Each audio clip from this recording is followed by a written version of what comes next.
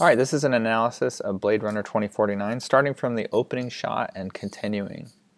I'm going to start with the opening shot. It's an extreme close-up of an eyeball. The camera is slowly zooming in, and as it zooms in, the eye opens. And it's a good way to open a film, but I think it's a little bit more than that.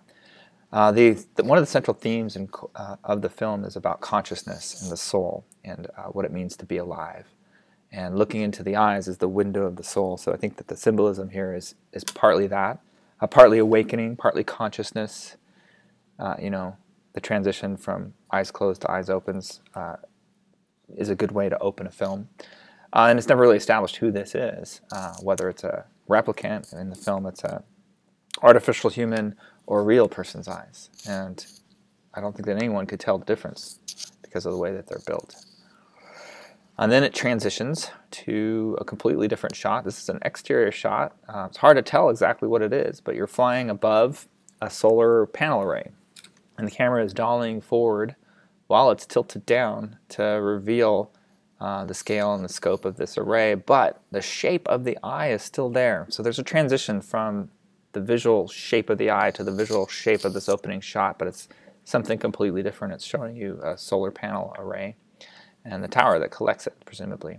Then it shifts to a more traditional view so you can understand what it was that you looked at if you didn't see it and understand it the first time. That was a little bit more abstract. This shows the tower, the mirrors, some reflection coming off the mirrors, and these are things that exist in real life, but when you see in the background, especially in some of the other shots, you start to see that there's more than just one, that they're stacked next to each other in a vast landscape, which is really best revealed in this shot, this tilting up shot that's tilting to reveal not one, not two, not three, but 4 or 5. The skimmer flies over the top, and that's where you're getting a lot of the other shots from. Now 1, 2, 3, 4, 5, 6, 7.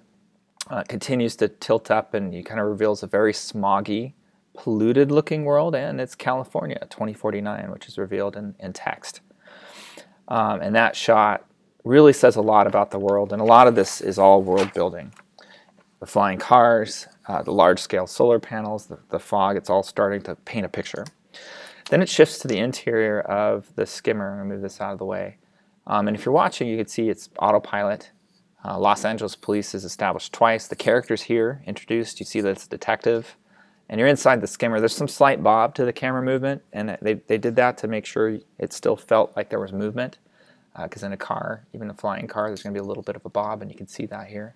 And that bob continues to this close-up shot behind the back, over the shoulder.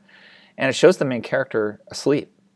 And that's kind of a good action to start out, that the main character is bored by the flight and not interested in looking out the window or seeing the world, or they've seen it before, or it's just so drab and dull, why bother? Again, all these little things paint a really strong picture at the beginning of this film. Then the next shot goes back to an exterior shot. Now we're not looking at solar arrays anymore. What we're looking at is agricultural land. And again, a lot more of that fog. And if you add up the solar panels and the agricultural land, it's basically revealing more support structure. There's no cities around, but it's got to be supporting a vast amount of humans. So you've got the agricultural land, you've got the solar power, and in this one you start to see some reflections of a possible hint of a sun shining through the clouds. Then it switches back to a close-up. This shot shows the hand more in focus than the rest of him, still kind of leaving some of the character to be revealed. Another action is about to occur, and that's the waking up moment. That lets the viewer know that we may be transitioning to the final destination of this flight. The next shot goes back to an exterior shot. It's still dollying in or flying forward. But what it's doing is it's revealing another more barren landscape and different structures. And it's not exactly clear what they are. But then the next shot cuts away to an interior shot. It's a medium shot because what you're seeing is a reflection of a person in a suit reflected in a green pool. And it tilts up again to reveal a hand in the pool. And so the person's right there. And the hand is showing you what that pool is about. And it's worms. And it's a protein farm. And that's established later in the film. But that's showing you what it's doing to support the city.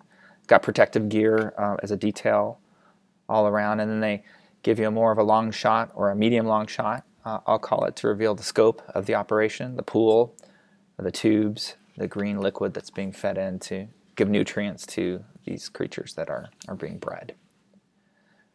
Then it switches to this shot. It uses a silhouette here through the translucent sky, kind of like a greenhouse. And you can also hear a really strong audio quality. And he sees the skimmer flying low nearby. Could just be going by, but as this is a movie, this is more important.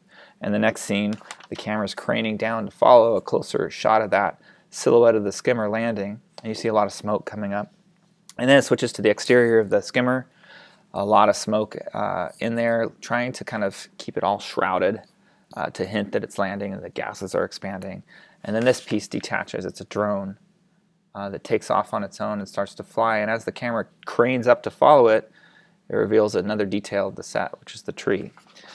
The last shot of this opening is a static shot. It's a long shot, and you basically see two silhouettes, three. The details of the skimmer partially revealed by fog, the silhouette of the main character. Still, you haven't seen them in full detail. And then this tree, which is another piece of the world building. So if you go back to the beginning, we've got solar panels for energy, we've got agriculture for food, and we've got these worm farms for meat. And the smog and the grayness of the world, the flying car, and then this tree, which if you look closer, it's dead. There's no branch, there's no leaves, there's no small branches, and it's actually being held up by wires.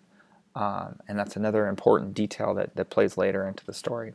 So in the first 16 shots, it does a really good job of establishing the world and revealing the main character without giving away too much.